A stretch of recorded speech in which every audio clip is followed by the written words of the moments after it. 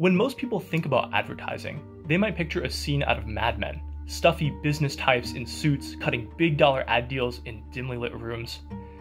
But today, advertising hardly looks like that at all. In the US, 85% of display ads are sold on automated exchanges.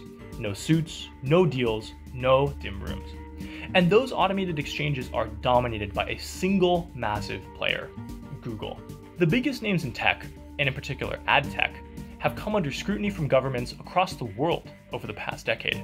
Primarily, this is centered on the use of consumer data in what is popularly known as the surveillance economy. But increasingly, regulators are looking at the overall health of the advertising market. Digital advertising is set to generate $135 billion in revenue in 2020. And while this may represent a high note in an otherwise grim economy, critics point to the fact that growth in the broader sector is dominated by three household names: Amazon, Facebook, and Google. According to forecasts from eMarketer, these three companies will collectively account for 62% of US digital ad spend. Google alone, the largest of the three in terms of budgets, will pocket 29% of ad spend. Now, regulators in the US look poised to sue Google over its grip on advertising markets. So how did we get here? To get to the core of the criticisms leveled at Google, we need to go back to the early days of the online ad market. We'll draw on an academic paper titled "Why Google Dominates Advertising Markets" by Dina Srinivasan, a fellow with the Thurman Arnold Project at Yale University, to explain some of the arguments that Google may soon face in court. First, how online advertising now resembles the stock market. The vast majority of online ad space is now traded automatically in what's called programmatic advertising. These ads are bought and sold in real time using algorithms fed by data. Deals take place on ad exchanges in much the same way that shares of a company are traded on stock markets. According to Srinivasan, electronic ad buying started happening around 2004, the very same year the New York Stock Exchange merged with a major electronic trading platform. Today, the majority of trades for online ad space take place on these centralized electronic exchanges. But to conduct a trade on an ad exchange, you can't just do it directly. Buyers and sellers require middlemen, or brokers, just as they do in stock markets. Both sides of a trade require their own intermediaries, demand-side platforms for advertisers, and supply-side platforms, or ad servers, for media owners. This is a lot like how someone buying a share in, say, Tesla would use a brokerage platform like E-Trade, Fidelity, or Robinhood, rather than buying directly from NASDAQ.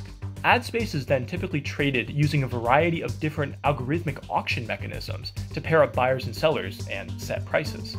Second, how Google assembled a dominant industry juggernaut. In 2007, Google bought DoubleClick for $3.1 billion, a deal that is still the biggest in ad tech history.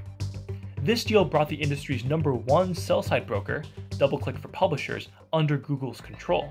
This gives Google an essential role in how all ad space is monetized. And this wasn't the end of Google's empire building. In 2009, it launched the DoubleClick Ad Exchange. In 2010, Google purchased demand-side buying tool Invite Media. In 2018, Google retired the DoubleClick branding, but all three offerings, buying, selling, and the exchange in between, still exist, giving Google influence at every level of programmatic advertising. Third, why Google's industry presence is raising concerns. Google's dominance of the three critical parts of the online ad auction market leads some to question whether Google can operate as an honest broker.